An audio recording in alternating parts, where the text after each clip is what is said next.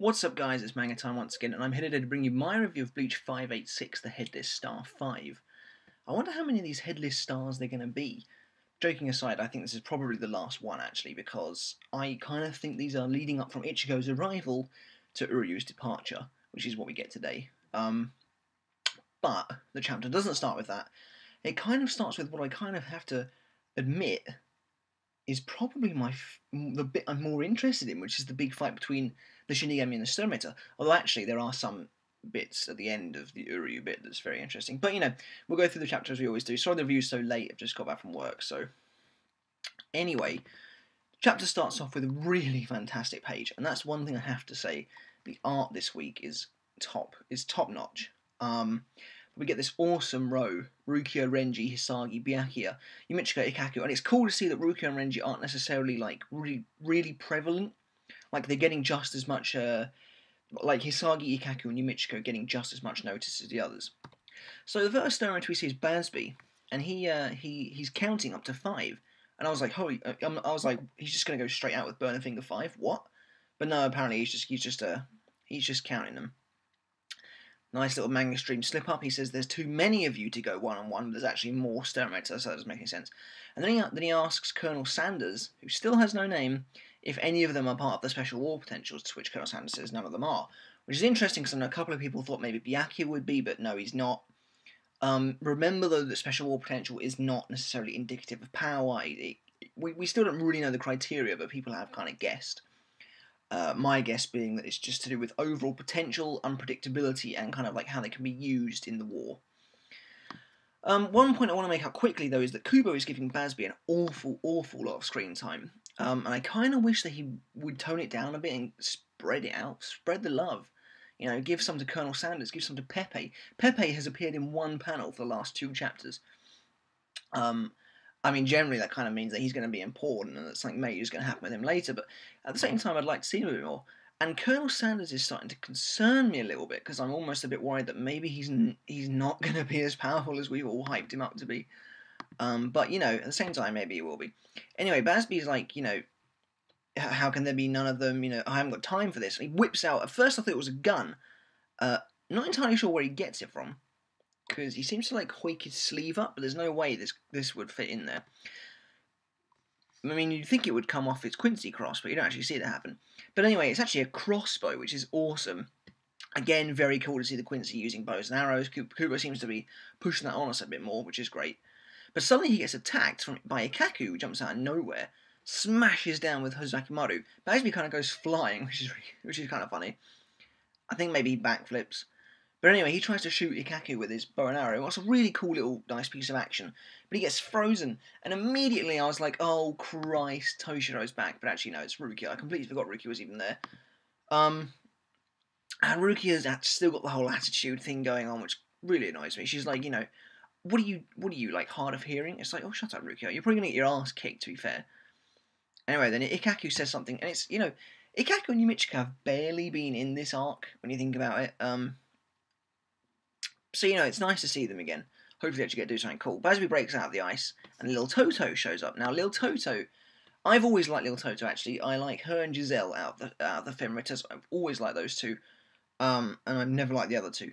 And Lil Toto has been kind of promoted as, like, the intelligent one. She's the calm and collected one of the 4, which is really cool. And she basically says, let's not waste time, because Kurosaki's getting away. Let's all go Vollstandig. Which I thought was interesting. Bazby then goes Vollstandig. Bazby's Vollstandig looks awful, by the way. I can't believe that's actually his Vollstandig. It's literally just two bars. And then we see a bunch of wings appear. And it's interesting that the Vollstandig is really not that big a deal anymore.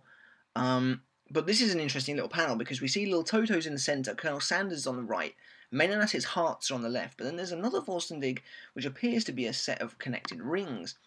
Now, judging on the positions of the characters on the panel next, that's presumably Nanana's Vollstandig, which is weird as hell, because I never actually said this, but I completely envisioned Nanana's Vollstandig to be a set of rings. They're so weird. If his halo is like what I was expecting, that's even weirder, which is a ring and then smaller rings inside, but I don't think it's going to be. I think it's probably going to be a star. But yeah, I can't say I called that because I never actually said it, but that I was just thinking, like, Nanana's Vollstandigs give me a set of rings. Anyway, so we get to see all the different Vollstandigs. Colonel Sanders, he's got the whole kind of digital thing going on still, although it looks a bit different now. Lil Toto's is very, very basic. I mean, it's kind of just like a couple of triangles. Obviously, like teeth, if you put them together, it looks a bit like teeth, but Menanas is a bunch of hearts. I thought it would be clouds for Menanas because it's all like fluffy and everything. Interesting something that Giselle's not here. Presumably hers will be like little bones maybe or something. And what's possibly even more interesting to note is that Pepe is at the very back of this panel, and he hasn't gone Vollstandig, which is weird. But Bazby and Nanana are leading the charge, and then down below we've got Rukia, Renji, all of them basically. Don't know why Renji is activating his Shikai when it was activated in the last couple of panels, but you know, whatever. Amazing panel. I actually love this page. My voice is going, this is bad. No, this is a really great panel. It's very dynamic, and it features an awful lot of characters, which is something Kubo doesn't do too often. And it makes me really excited for this fight. I'm really excited. I hope we get a decent fight. I hope we get to see a lot. Something else that I kind of picked up on that might happen, might not, is that we could potentially pick out some matchups from this picture. It's possible that Kubo's done it like Rose. So we could have Rukia versus Colonel. She's going to get her ass handed to her if that's the case. Renji and Bazby, a lot of people have already predicted that. Byakuya and Pepe, because they're both kind of at the back of their respective groups. Small note again is that Byakuya is using Bankai already. Now that's interesting to me, because that's twice we've seen him use it with his hand. His Bankai, not a big deal has been made out of it. Now I kind of see why, is because, you know, what can Kubo do other than petals? We get it, but Byakuya's Bankai now has a shit ton of petals, as opposed to his Shikai now being the amount of petals as his Bankais. But if Kubo's not putting that much relevance on it, then I don't necessarily feel that Byakuya has to win his next fight, even though he probably will. In which case, I hope he doesn't go against Pepe, but that's another bag of worms. Another can of worms. But anyway, yeah, so, you know, you've got like Lil Toto, Candice, and Menanas against Hisagi. And Yumichika. Maybe. Although a lot of people want Hisagi versus Candice, which I can kind of see. Hisagi's bound to Bankai in this fight. Maybe even Yumichika might pull one out. And then Nanana could be against Ikaku, something like that. But I wholeheartedly expect more people to show up on the good guy's side. Yeah. That's that, really. That's an awesome panel. That's probably my panel of the week. I think it looks absolutely fantastic. And I just love how many characters are shown there. It's definitely interesting that Giselle's not shown there. And another point I want to bring up is just how basic these Vollstandig are. As not, Master Masculine had really inventive looking Vollstandigs, like they were actual transformations. And then Kubo just seems to have dialed it down, and I don't really see any kind of criteria, there's no pattern. Like, I don't really understand why those two have really good Vollstandigs, and these ones are all very basic. So that's kind of weird. But then we skip over to Ichigo, we don't see any more of that fight, and he flies towards the tower with the beam of lights coming off it. And he basically shouts for Yhwach. Hashwolf then steps in to face off with him, but he's intercepted by Uryu, who fires down an enormous arrow, which Ichigo blasts out of the way. There's a lot of big panels here for, you know, huge dramatic effect. Ichigo looking up at the top of the tower to see Uryu staring down at him. Awesome panel. Very reminiscent of Byakuya looking down at Renji just before they fought. These two don't actually really have a fight, though. They do a little bit of talking out, but it's very predictable dialogue. Basically, Uryu's just like, go home, you can't win, go home, don't throw your life away, this kind of thing. This kind of thing that's almost meant to like come off as, it's difficult. I'm not sure whether Uryu's supposed to come off here as a proper bad guy, because obviously we, the reader, have a fairly good idea that he hasn't actually betrayed his friends, but obviously Ichigo doesn't know that. So, I don't know, it's kind of hard. It's kind of hard. I imagine Uryu is genuinely concerned for Ichigo's well-being if he tries to fight Yhwach, so maybe it's supposed to look compassionate as well. But anyway, Ichigo's like, you know, crazy, obviously, as you would expect. A lot of people are unhappy with this because Ichigo is supposed to be mature and everything now, and he is. I have no problem with this because Ichigo acting any other way would be out of character. There's no reason for Ichigo not to go crazy. I mean, Uryu has now, as far as Ichigo's aware, one of his best friends has just completely betrayed them for an enemy that threatens to destroy the world. So, I have no issue with Ichigo going crazy. Ichigo is mature, and he is composed against the other villains. Like, he didn't flip out once against the other Sternritter. So, frankly, This is fine. Uryu then pulls out a bow. Very interesting. He has a different bow. It's kind of back to his basic bow, actually, which is the huge one, which I like. That's very cool. I much rather he has the massive one than the tiny little one. And he finds Lichtorregen, which is kind of his signature move. It's light rain in German, so it's an awful lot of arrows, basically. And they come flying off the tower. Really great artwork. Ichigo tries to defend it, but then an enormous thing kind of blocks it. At first, I thought it was Ichigo, because he's holding his sword up. And I thought, whoa, has he got another ability? It's like a shield. But no, it's actually Orihime. She and Chad appear out of a Garganta, frankly, very randomly. And possibly, this is possibly one of the best examples of in the nick of time I've ever seen. Because she couldn't have possibly known that was about to happen. But, yeah, they come out, so they've obviously finished their training. They're in different clothes, very weird-looking clothes, if I may add. What the hell is Chad wearing? I mean, his coat is kind of cool, I guess, but he's not got, like... Yeah, they look weird. They kind of do look a bit Arankery, though, which I suppose makes sense. Orihime's hairpins are also huge, so I don't know if that means that she's completed her powers or what. Her defensive abilities seem to be pretty amazing now. But obviously no sign of Grimjo, no sign of the Aranker at all. Basically, Uryu then just leaves, and we get a very interesting page where Yhwach is like, have you said your goodbyes? And he's like, you know, and Uryu says yes, and Yhwach's like, this is the last chance you'll ever have. And then they disappear. They randomly start floating, very reminiscent of Aizen. And then Ichigo's like, Ishida! And then Ishida disappears, along with the others. The whole beam of light just disappears. I really like that ending. Admittedly, I kind of imagine Ichigo going, Sasuke! But, you know.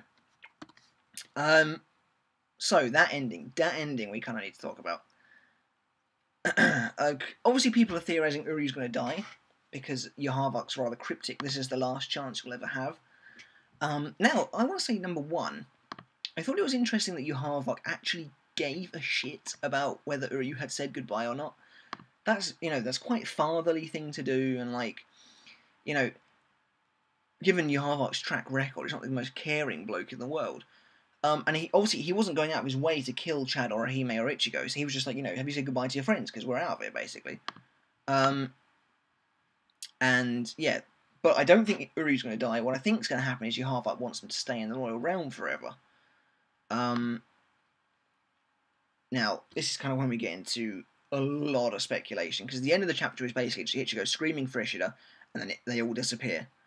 The three bad guys escape to the Royal Realm. That's the end of the chapter, and, in my opinion, probably the end of the next section of the arc. I think this chapter, for me, this is speculation time now, this chapter for me has really put home that we have a lot of time left in this arc. Because now I think it's going to be a huge section to do with the Royal Realm.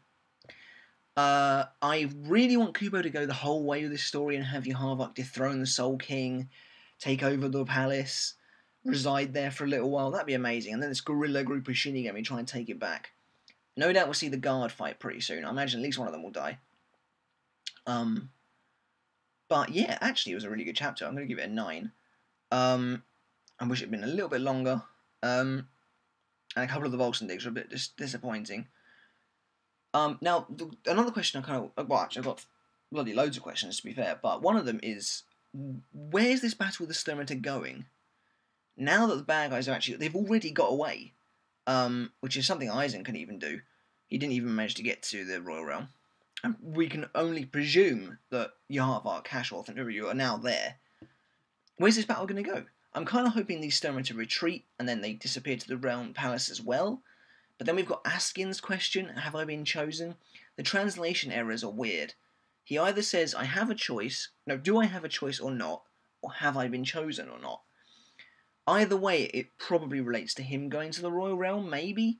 But it's really hard to say. And as for the rest of the Sternritter, I hope they don't just get killed off, because I feel like this arc's got a fair bit left in it. So I'd like there to be some more bad guys, basically. There's 3 Sternritter we still haven't seen yet. So I suppose with Askin, Uryu, and Haschwalth, that does leave us with 6 Sternritter left. But, yeah, is that all? Yeah, pretty much. Obviously Giselle's disappeared. There's a lot going on, and there's a lot of there's a lot of questions need answering. How the hell did they even get to the Royal Realm? like, I mean, we know that the barrier's broken, but how did they teleport?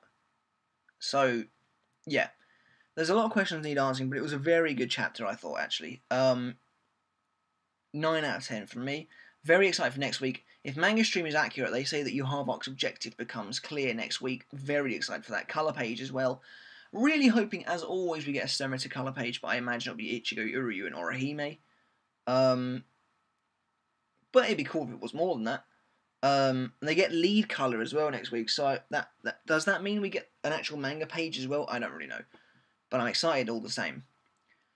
So, yeah, that's kind of it. I can't really think of anything else that I need to talk about, because frankly we just need some answers. Excited to see where it goes next week. I don't know what Ichigo's going to do, other than flip out. I should imagine that they will eventually try and prepare to go to the Royal Realm, but I'm kind of hoping it's not that easy. But we'll see. We still need to see the Orankar. This seems like the perfect time to see them, since the Gargantua just opened. But what would they do? They just help against the Sternritter, I suppose. But, you know, this whole battle now kind of seems a bit futile, what's left, because the bad guys have already escaped. Obviously with Aizen, he didn't get away until all the Sternritter were defeated.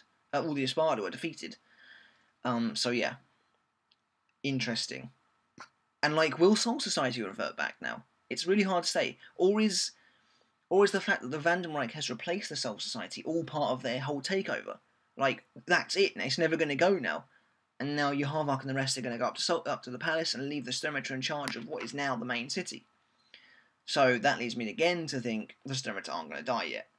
Anyway, guys, I'm not going to let this video drag on anymore. Let me know in the comments below what you thought of this week's chapter, and just try and give me some answers, or at least what you think.